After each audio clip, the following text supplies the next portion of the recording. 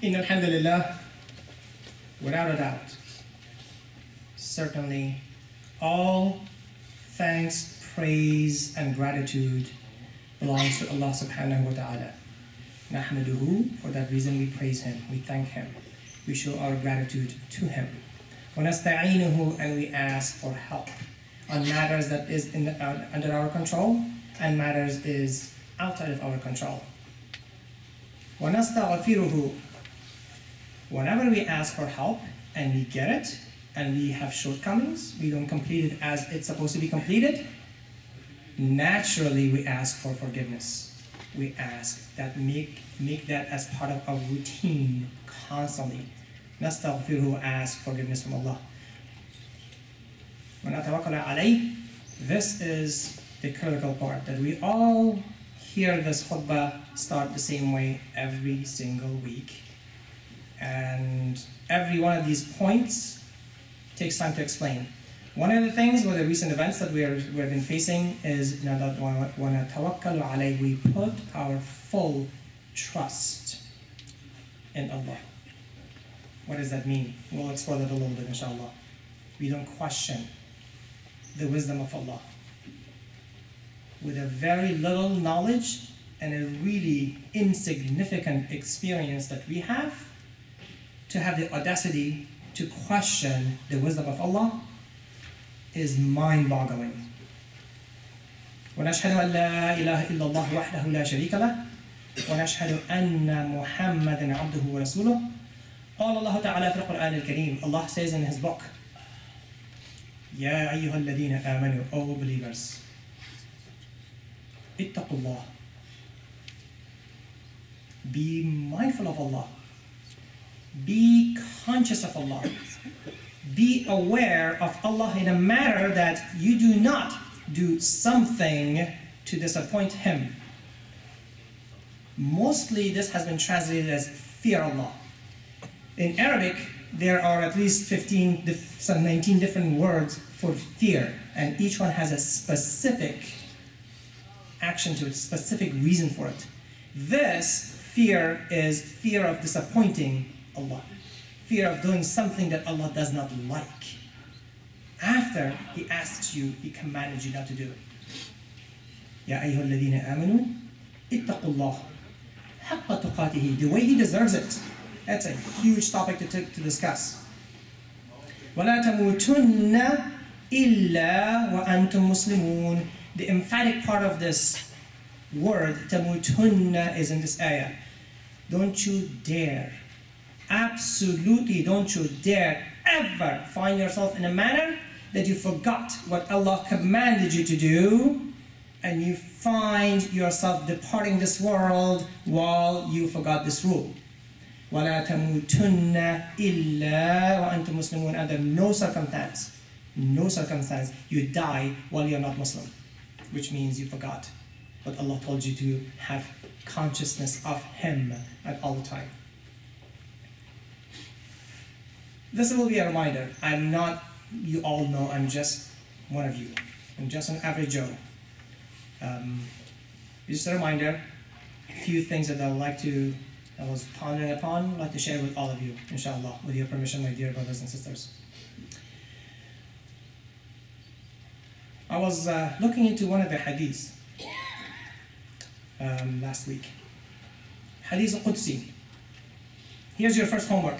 Those of you who have been with me on this area, I usually give homework. I don't care if it's khutbah or not. I give you homework, and here's your first homework. If you do not know what Hadith Qudsi is, ask your father, your mother, your sister, your brother, your uncle in the masjid. Someone will explain to you what that is. And Hadith Qudsi says this: قَسَمْتُ الصَّلَاةِ بَيْنَ وَبَيْنَ عَبْدِي نِصْفَيْنِ وَلِعَبْدِي مَا سَأَلَ. Allah says, I have divided the prayer, the things that you are engaged five times on a daily basis, in two equal halves, exactly equal, exactly half, 50%, 50%. Half is for my slave, and half is for me, Allah says. And here's the best part. قَسَمْتُ صَلَاتِي نِصْفَيْنِ, exactly half. وَلِعَبْدِي مَا سَأَلَ, and for my slave is whatever he is asking for. Whatever he asks, he's going to get it. What does that mean if someone tells you, I'm going to get you what you want? Like I made a casual promise to my son whose birthday is today, happy birthday. Said, whatever you want, I'm going to get you today, inshallah. But Allah says, you will get what you want, what you're asking for. Ponder upon this, my dear brothers and sisters. Ponder upon this. When Allah makes a promise, that promise will never, ever get broken. It is as solid as anything you can imagine when Allah makes that promise to you. And He has made this promise in the Quran, in the Hadith. First of all, Salat. There's a lot of discussions in here. Don't think of another khutbah, but Salat, it's not what it is. When my slave says, Alhamdulillah Rabbil Alameen, when my slave says, Alhamdulillah, guess what Allah says? Have you heard when they said prayer, Salah is communication with Allah?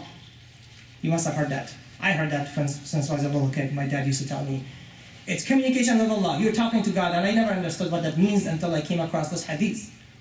Allah is communicating to you and I directly as long as we are conscious of it, as long as we bring ourselves to that level. Allah says this, when my slave standing here and says, Alhamdulillah, Allah responds, Hamadani Abdi. Allah says with pride, my slave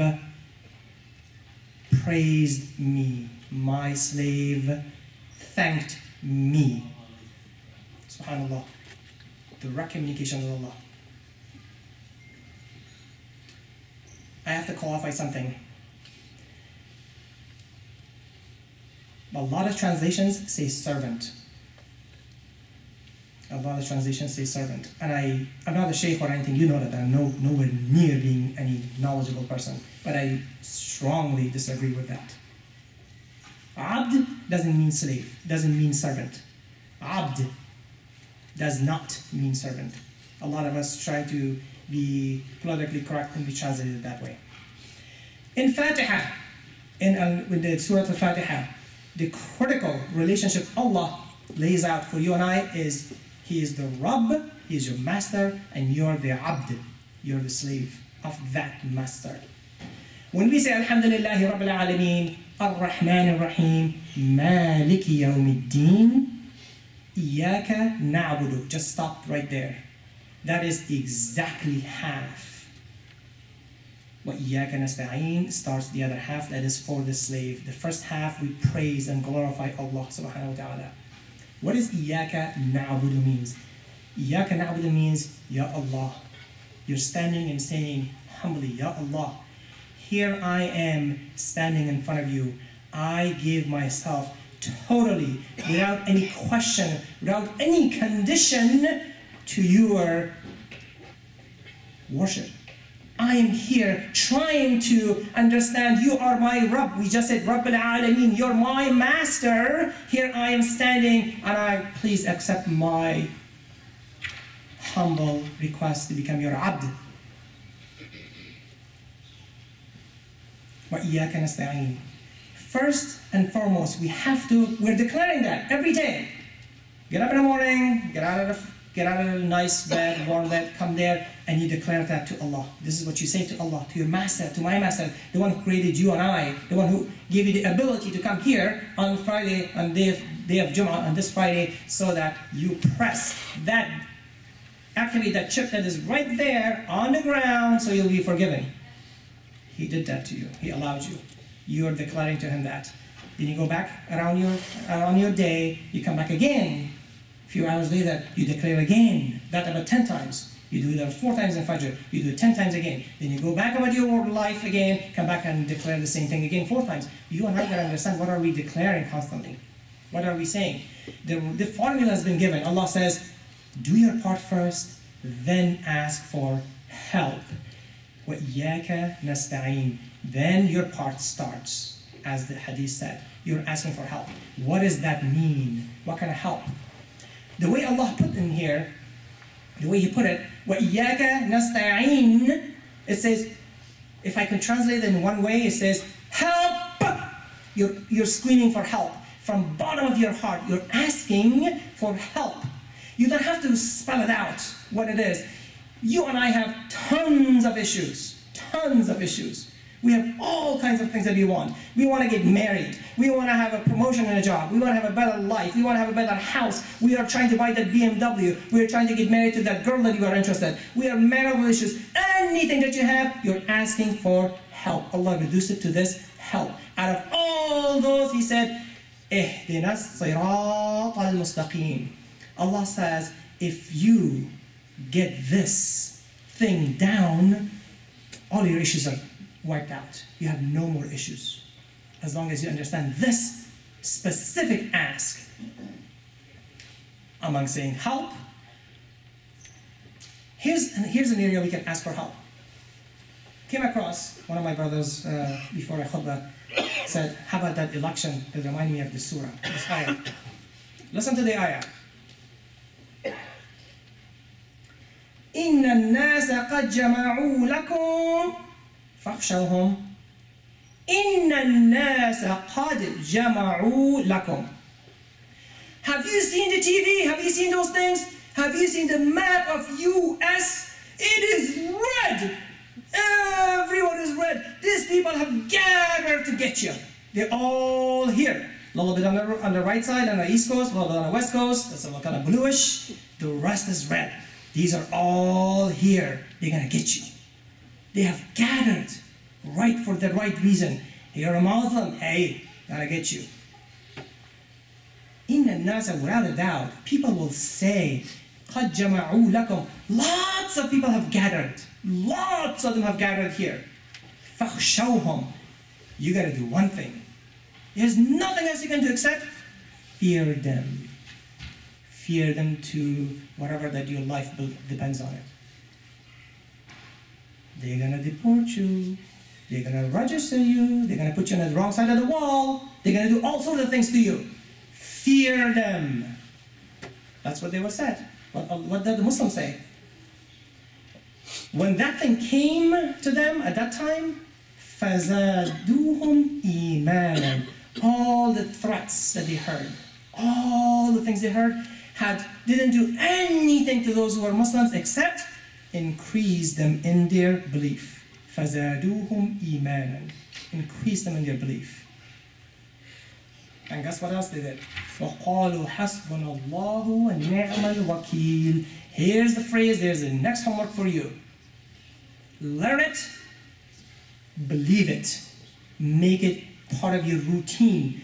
حَسْبُنَا اللَّهُ وَنِعْمَ الْوَكِيلُ. حَسْبُنَا اللَّهُ وَنِعْمَ الْوَكِيلُ. حَسْبِيَ اللَّهُ لَا إِلَهَ إِلَّا هُ. Make it part of your routine. Say it all the time. What are you saying when you say that? Allah is sufficient for us. I don't care what you say. I don't care what your threats are. Allah is good enough, sufficient for me. And He is the best of disposer of all affairs. حَسْبُنَا اللَّهُ وَنِعْمَ الْوَكِيلُ. When there was a talk here on Monday night or so, I don't know how many of you attended and how many did not attend. I'm just going to quote one hadith when we wrap this up, inshallah.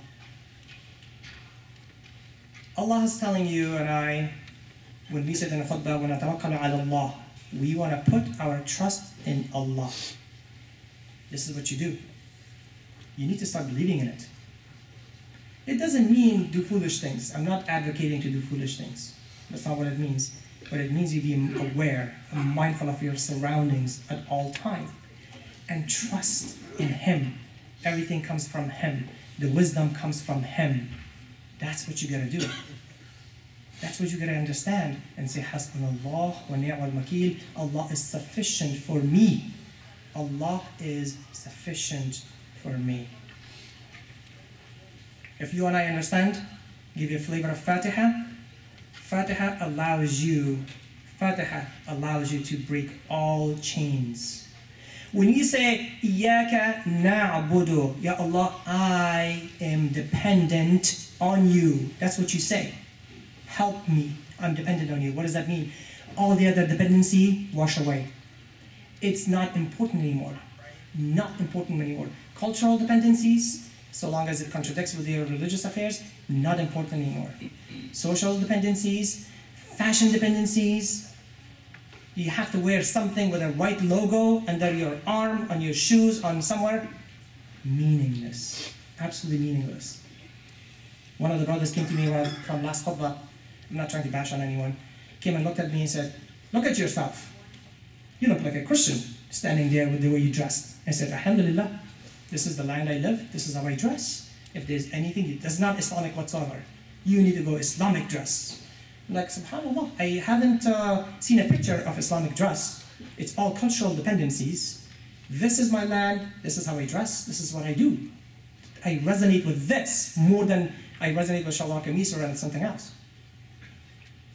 Iyaka na'budu frees you up from all these things.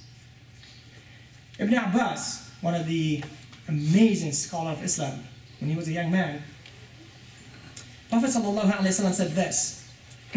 Read it to you.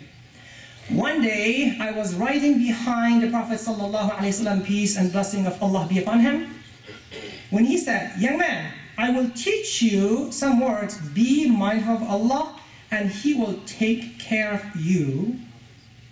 Be mindful of Him, and you shall find Him at your side. If you ask Allah, and if you need help, seek from Allah, from your Creator. Know that if the whole world were to gather together in order to help you, ain't gonna happen. This is not gonna happen. No one will be able to help you except Allah. Know that the entire map of US becomes red and they're coming after you, and the whole world, they're here to hurt you. They will not be able to do so unless it has been decreed by Allah. This means the total dependencies to Allah, understanding and putting your trust in Him.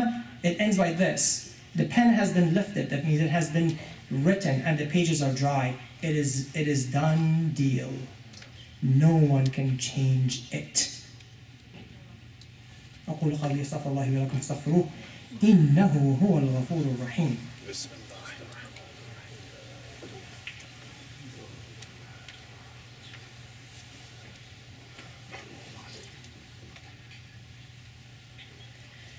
إن الحمد لله والصلاة والسلام على رسول الله صلى الله عليه وسلم.